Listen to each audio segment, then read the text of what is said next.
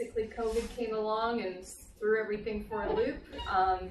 But he persevered. He took a lot of classes. He's got an almost perfect GPA, and he's been a really great, hardworking student, and clearly has made a lot of friends.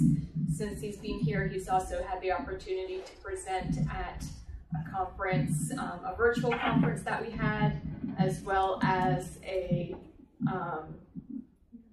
back there. And he also went to Sweden last summer and was able to present there. So he's had a lot of great experiences, and I'm really excited for him to be able to present his work to all of you.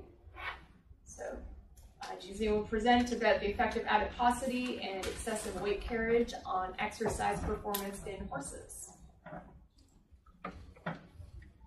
All right.